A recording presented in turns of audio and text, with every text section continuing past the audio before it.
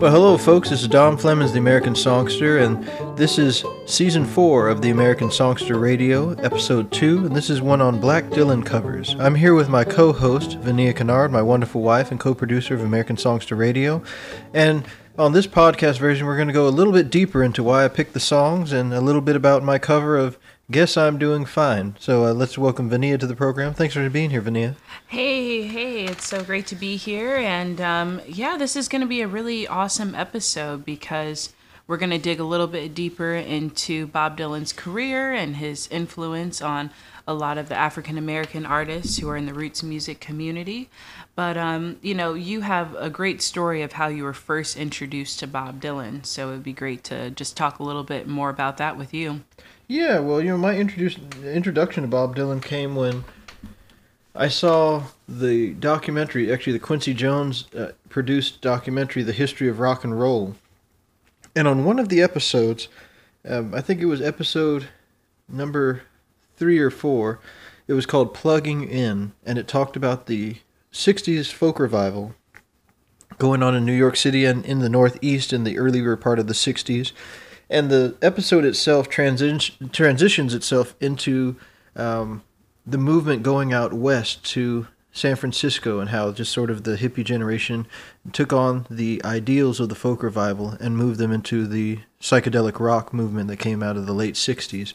So through that, I started getting Bob Dylan crazy. And at the time, it was before digital remastering had happened with a lot of Dylan's records, so I was able to get them for less money than other records at the time. So I became a fan, and then I became a super fan as I began to find all of these wonderful records that he had produced. Nice. Well, one of the first times I ever heard Bob Dylan's music was actually in my music class in middle school. I had a teacher over there who loved all the different folk songs. And his favorite was actually Buddy Holly. He got big into folk songs and rock and roll. Artists like Buddy Holly and Jimi Hendrix. And I just remember him playing, I believe it was Blowin' in the Wind. And, as a 7th grader, we had to learn the lyrics. So that was something that I remember being my very first introduction to his music. But it really wasn't until I was working on President Obama's campaign back in 2012 that a lot of my friends started playing some of his music just casually, Sure. Just as we're hanging out, they're all playing, Tambourine Man or anything from Blonde on Blonde. But, yeah, when I met you, though, you, showed me your record collection, was like, oh, you want to see my Bob Dylan section? Let me pull it out right now, Well, the thing about Bob Dylan, he's put out 39 studio records since 1962, and one of those things now, a lot of his songs are sort of in the music curriculum, and so, it's interesting to see the way that people's perception of Bob Dylan's music has continued to evolve over time. But for me, I've just been a stone cold fan, and even before they made the bootleg series, I was finding bootleg recordings of Bob Dylan that happened to be around in the atmosphere. And then in the early years of the internet, I then started to collect a lot of the live performances from early parts of Bob Dylan's career, as well as some of the studio recordings that were around. And I just found just something so fascinating in the way that he wrote. I like the way that his songwriting is put together, and it's very poetic, which is something that people think about often when they think of Bob Dylan's music. Nice. And, well, you actually got a chance to see him in concert, right, with Paul Simon? When you were, 16, 17 years old? Yeah, around 17 years old. My aunt bought me a ticket to go see Paul Simon and Bob Dylan in concert in 1999. And that really blew me away. It was awesome to see both of those legends in concert, and to say that I had a chance to see Bob Dylan live was something that was of great importance to me.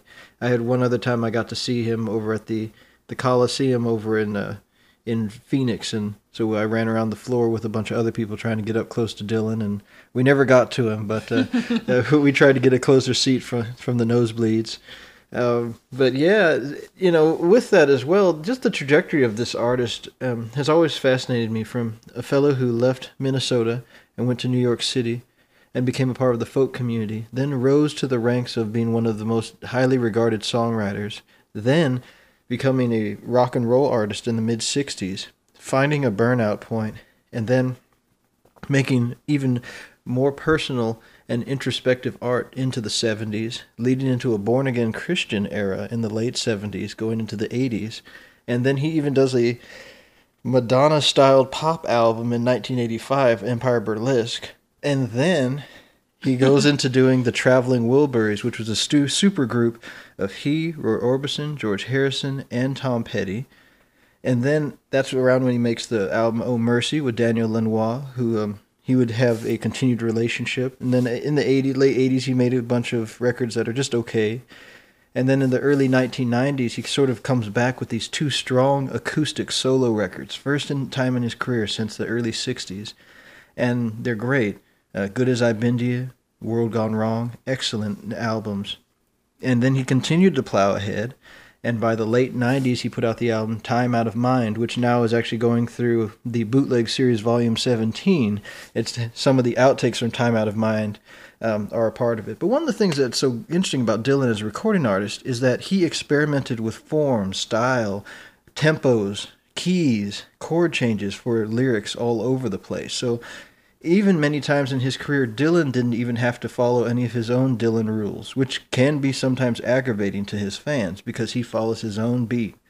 But what's interesting about the Black Dylan cover subject in of itself is that you take Bob Dylan out of the picture, his artistry, take it out of the picture, and you have a song left.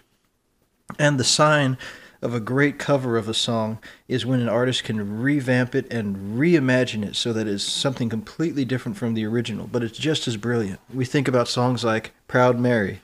The original version by John Fogerty, Creedence Clearwater Revival, has a very country rock edge, but then when it was interpreted by the Ike and Tina Turner Review, the song turns into a whole different structure, form, and everything.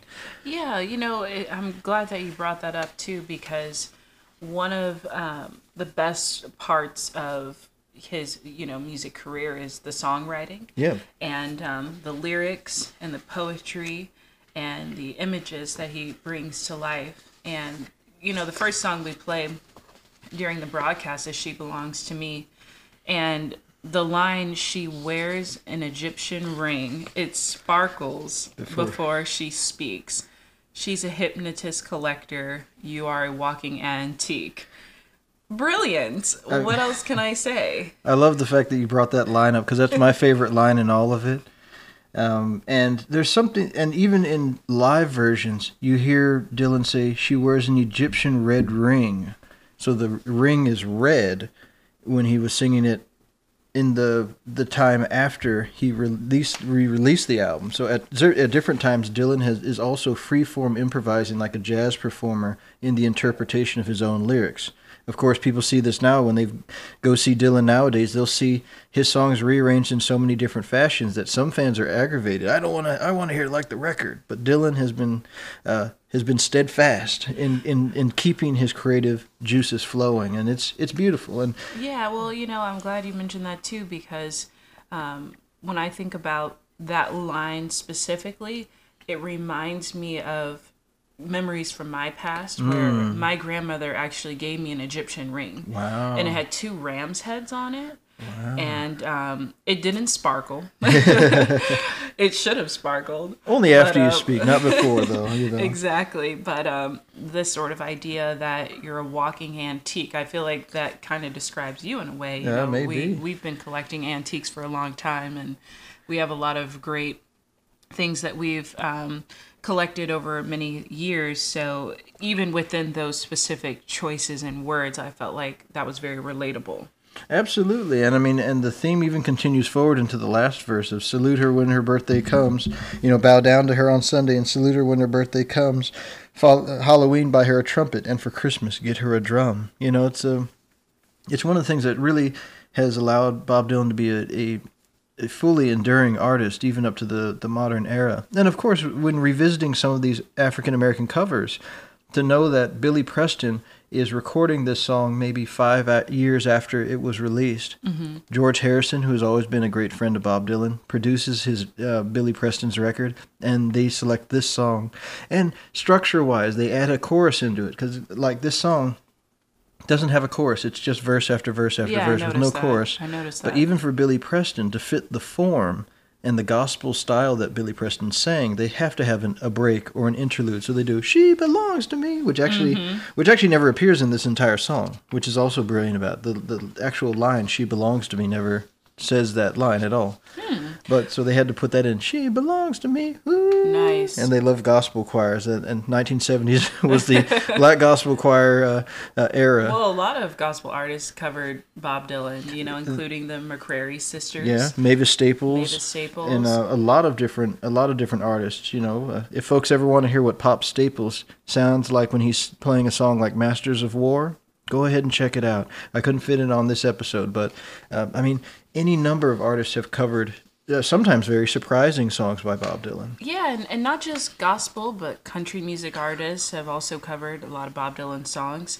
And also R&B artists like the Persuasions. Of course, yes. And the song "The Man in Me." And actually, on that particular lyric, one of my favorite lines is, "It takes a woman like you to get through to the man in me.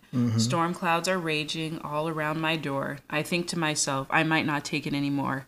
Take a woman like your kind to find the man in me."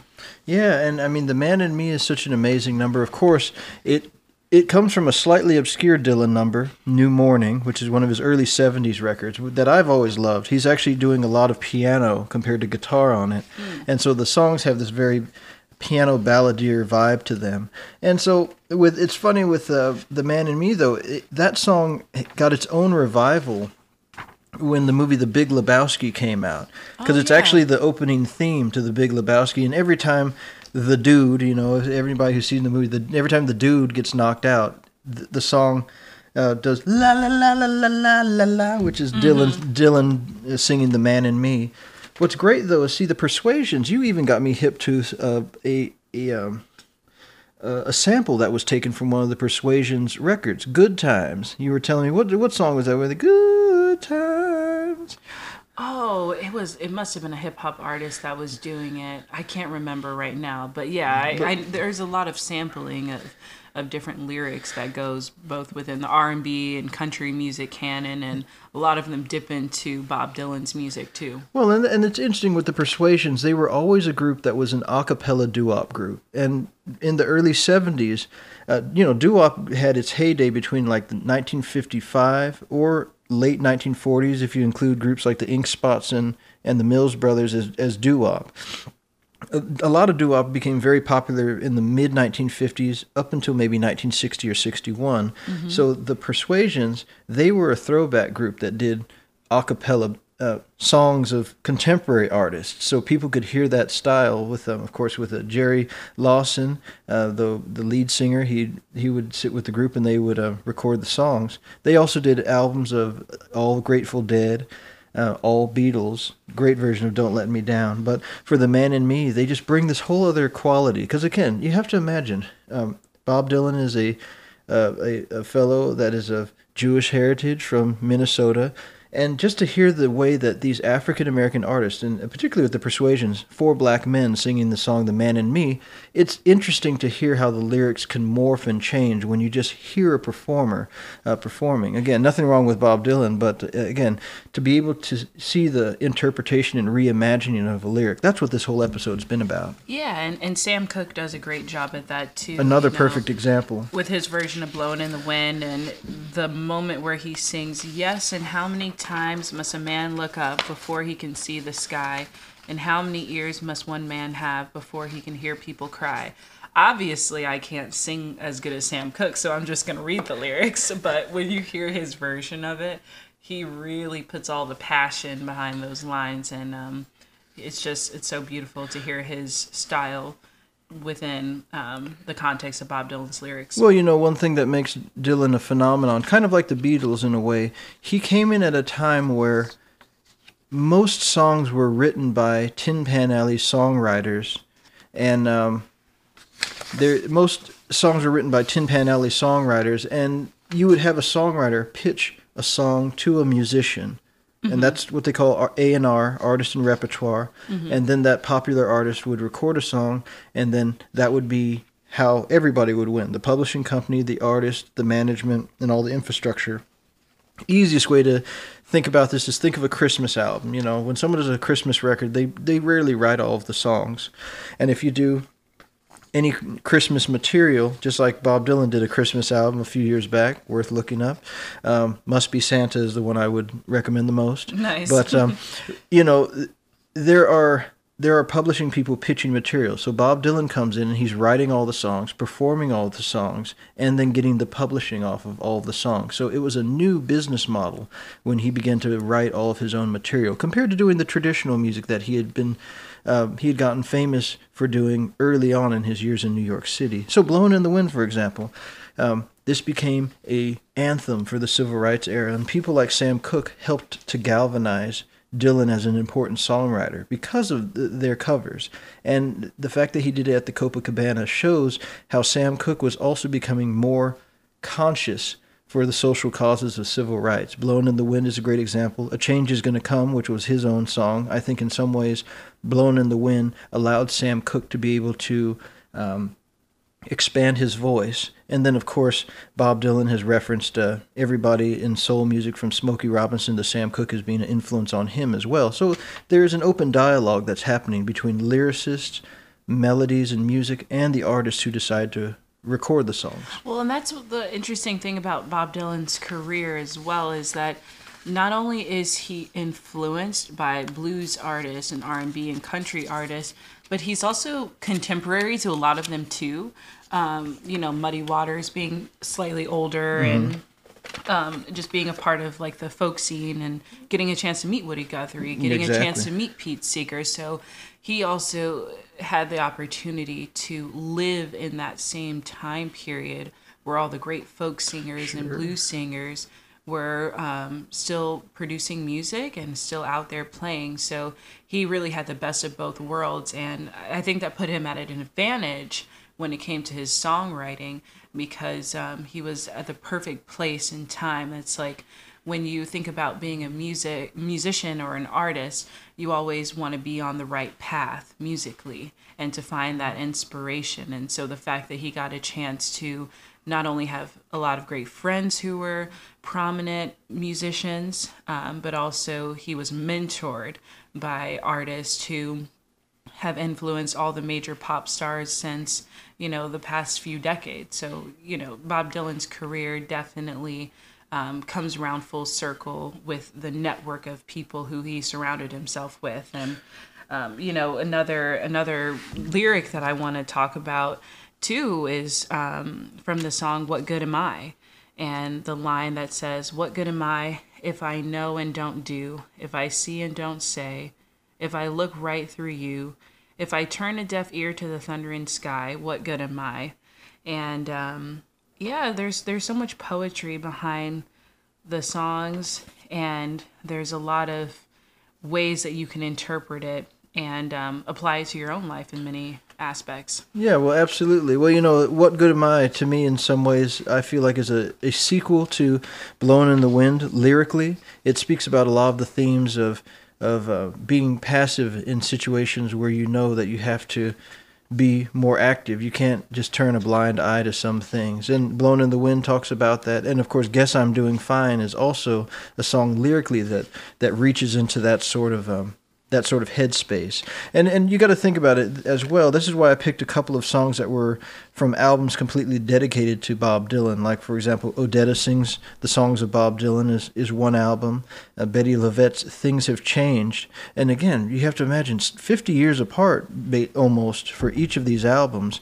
But there are these powerful moments that these particular African-American women brought into the lyric and the performance of Bob Dylan's words and lyrics that are just amazing. I mean, and it really, again, I can't overemphasize how revising and changing the songs are a big theme of all of these. Because if you were to take a playlist and use the original Bob Dylan tracks, you will have a very different sounding playlist just by the nature of the way that these artists have changed the material around.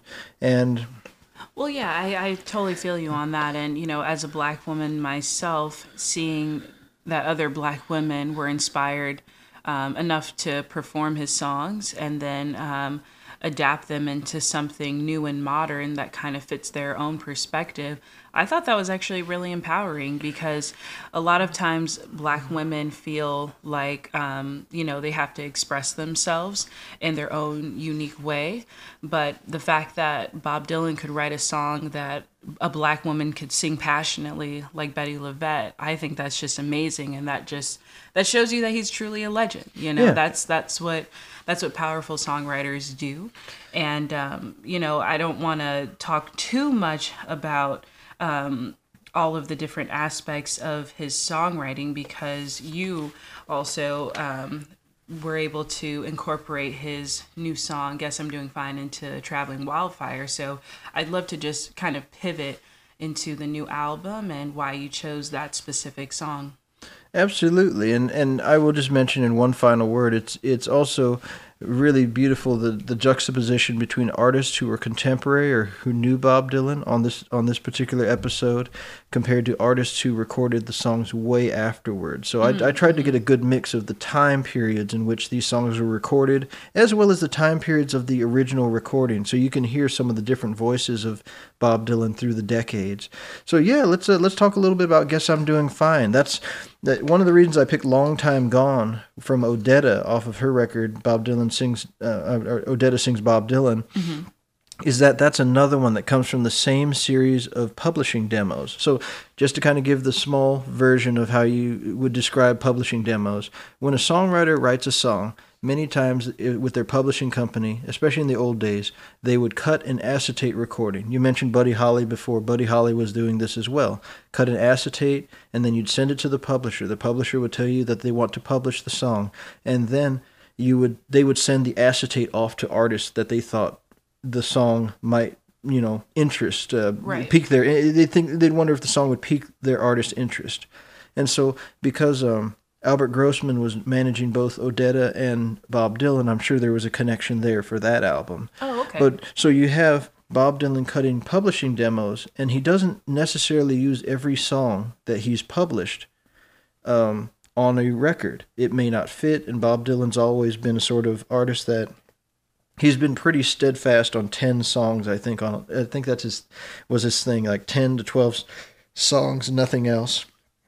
And so the guy's thrown away just as many gems as he has kept gems on the record. And even with Dylan fans, it's one of those things where it's half and half in between. So the Whitmark demos are a special series of demos because there's about 6 songs that were never recorded on commercial records. So Long Time Gone was one of them, and the other one was Guess I'm Doing Fine, and then a couple of other ones. But Guess I'm Doing Fine, I've always loved that song. It just has a powerful set of lyrics. I mean, I ain't never had much money, but I still get around somehow. Many times I've bended, but I ain't never yet bowed. So hey, I guess I'm doing fine. I mean, lines like that are so great. Or the one about the stones cutting my face.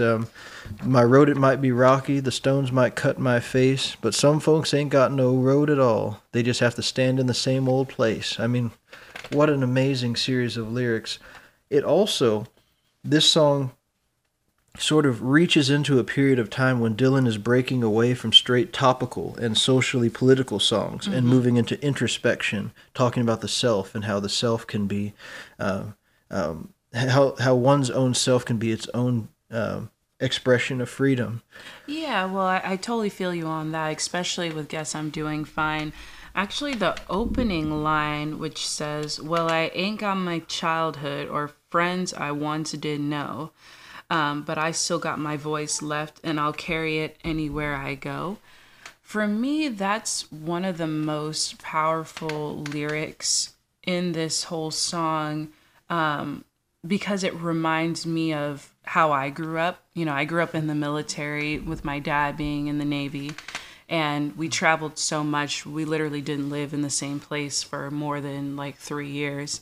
So part of my childhood kind of feels, gone. Like I ain't got my childhood no more, Once we left and moved to a new place, that was it. We started over. And, but I feel like I've always still had my voice, and that was a huge part of my life, is just carrying my story with me, even though I felt like my childhood wasn't something that just was there, like how other people lived in the same place all the time. I didn't, And so I carry my voice everywhere that I go, and guess I'm doing fine too. And the story of overcoming struggles and life changes definitely resonated with me. And so I'm so glad that you picked this song.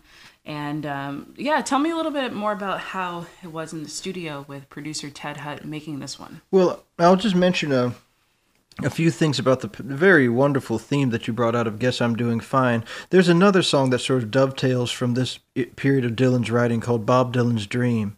And the last one, because it's basically he's riding on a train going west, and he's thinking about friends he used to know, and they used to hang out a bunch. Mm-hmm. And at the end of it, after he sits and sees the cold night when they all had to split and part from each other, he said, "How many a year has passed and gone?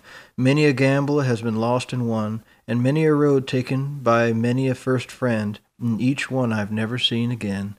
I wish in vain that I could simply sit in that room again. $10,000 at the drop of a hat. I'd give it all gladly if our lives could be like that." Nice. And just thinking about those times when you're with close friends, and this one also says, I ain't got no childhood, so it's like the baggage of childhood is not on me, but I'm going forward. And that's one of the things that is very powerful about this particular song, is that it's always about moving forward. Well, and in the studio, you and Ted Hutt reimagined this to be a bluegrass number featuring Sam Bush, who actually is playing fiddle. He's known for his mandolin playing, so stylistically, how was the song originally done by Bob Dylan, and how did you decide to modify it for the new album Traveling Wildfire, including the instruments on there? Well, with Guess I'm Doing Fine, that's originally a song that was recorded on guitar with vocal, and it's just a very simple recording of Bob Dylan at the tape recorder. And what I wanted to do is I wanted to emphasize a little bit of Piedmont blues in the arrangement of Guess I'm Doing Fine. So I came up with that guitar lick that I'm playing during the intro section. And then I didn't really want to change much else structurally, but I found that because it is mostly a 2-chord song with an occasional 3rd chord and maybe a little bit of a 4th chord in there, it was a song that it felt like an old-time bluegrass number in one way. And so I decided to phrase all of the words sort of like thinking about someone like a Lester Flatt or something like that. Ain't got my childhood friends I once did know. I got my voice and cared anywhere I go. So it's sort of like a little bit of a little crooning type of thing at the end. That's a part of something I like about Lester Flatt. And when I started to mess with it, first we just threw the whole kitchen sink. I made a little homemade string band from myself playing banjo and guitar and harmonica. I don't think we used the harmonica, but I used the rhythm bones, the bass drum. And I just knew it needed a melody. Because at first I tried it on the harmonica, but it sounded too much like a Dylan tune with harmonica. So I thought to myself, who could I get to play fiddle? And then it hit me. I did a gig years ago with Sam Bush over at Rocky Grass in Colorado, and I was fortunate to catch he and Del McCurry doing a duo set. And at that particular year, they, at Sam Bush and Del McCurry, I mean, of course, they decided to practice in the green room, and so I just sat there and heard them play. And one of the songs they played, Del McCurry would pick up the 5-string banjo, and Sam would pick up the fiddle. First time I heard Sam playing that fiddle, I knew it was a very distinctive sound. And I just knew that was going to be what I needed to have on this record. And so once I called Sam up, he told me some great stories about hanging out at the Grand Ole Opry with some of the old-timers there. And yeah, we had a big time with it. So we had to do that one remotely. But, I mean, talk about moving forward. Sam is just driving this thing in just the best way. He's playing super fast fiddle. Yeah. I mean, he's like whipping it up so fast, and your voice stays like so like chill and mellow. Yeah. So I feel like it's such a great balance between the song. And we even sat down and we figured out all of the ways that the verses would go. Ted and I first did it and we wrote it out. And so when we recorded it, we wanted to have some breaks, some verses to be longer than others. And so Sam was so kind to be able to look at my little write out of the song so that we could find these beautiful little pieces. And he does these great little trills on the violin and on the fiddle, where he's just lifting up. He's singing the background. He's doing the harmonies and just some great stuff. So when I heard his part come back, I thought it was just beautiful, and it's a great way to end out the words to Traveling Wildfire, because of course Songster Revival finishes the album out. But I was glad to kind of go full circle and bring a little bit of that Bob Dylan sound into my sound on Traveling Wildfire. Yeah, and it's funny because when you think of yourself as being like a 16-year-old standing in this like giant stadium, and Paul Simon's on the stage and Bob Dylan's on the stage, are you thinking to yourself, oh man, like when I'm 40 years old, I'm definitely going to be recording a song of Bob Dylan in a studio in LA with a top level producer and, talking about this on WSM radio. It's like, it's so mind blowing how much life has changed since you were younger and how far you've come. And I feel like Guess I'm Doing Fine is like one of those songs that says, hey, I went through so much in my life. I had so many things that happened, went right, went wrong, had different directions that life took me on this incredible journey. And the fact that I'm still standing is like a testament to, I guess I'm doing fine, everyone. Like, I hit some hard times. I might have hit rock bottom a couple of times, but the world still keeps on turning. Bob Dylan still keeps on cranking out great music, and here we are today. Yeah, I mean that's a beautiful thing about Bob Dylan's music. I've always just really it's always really resonated with me, and I'm glad that I'm able to put this one on Traveling Wildfire because I just really enjoy the writing and the poetry of Bob Dylan, especially that era, that 1963 to 1966 sort of run of songs that he made were just beautiful. And so I'm glad that it's a testament to where I've been, where I've gone, and also when asking them, it was wonderful that it was suggested from the man upstairs, Bob Dylan. Yeah, and even I think about how much society has changed over the past couple years, and I think about how many obstacles we've faced as a country and how many global challenges that have been going on with all the different wars and political tension happening out there. And one of the lines in Guess I'm Doing Fine says, and I never had no army to jump at my command. No, I ain't never had no army to jump at my command, but I don't need no army as long as I've got one good friend. So hey, guess I'm doing fine. And I just think about how many people have struggled over the past couple years and over the decades and generations. And a lot of people didn't have, armies or large groups of people to come to their defense. They had to overcome obstacles on their own. And so, this song is definitely a testament to the resilience of people who have faced all sorts of obstacles, whether it's been natural disasters, war crimes, people who have fled their countries and are refugees. I mean, all of this has so many different symbolisms that you can kind of think about. And to me, every time I meditate on how far my life has come, I think about, at the end of the day, I guess I'm doing fine. Like so many people are struggling out there in the world, and we can all kind of be there for one another and have empathy towards one another's experiences. Absolutely, and of course that is one way that Bob Dylan's music has been used as a means to express bigger ideas of social consciousness, social uplift, as well as being just fine expressions of the human condition. But let's flip around a little bit though, because Bob Dylan's music isn't all topical. There are a lot of songs that are about love, and like for example, Just Like a Woman in its own type of way is about the war of love. And even at the end, where he mentions that, and when we meet again, introduced as friends, please don't let on that you knew me when I was hungry, and it was your world. That's the type of deep emotional relationship that Bob Dylan has with the music when it comes to lovers and when it comes to the other person in that love affair. And so he has a lot of songs like that. Also, I just kind of wanted to mention a few things, just that since we have a little bit of the list, I want to mention a couple of interesting Dylan, I'll say, appearances. Many people may not know that in 1986 he appeared on a track from Curtis Blow. So look up Street Rock by nice. Curtis Blow, 1986, and you'll get a little bit of Dylan right on that intro. We've got in 2003 the album Gonna Change. Let's see. In 2003, the gospel songs of Bob Dylan, "Gotta Serve Somebody," came out.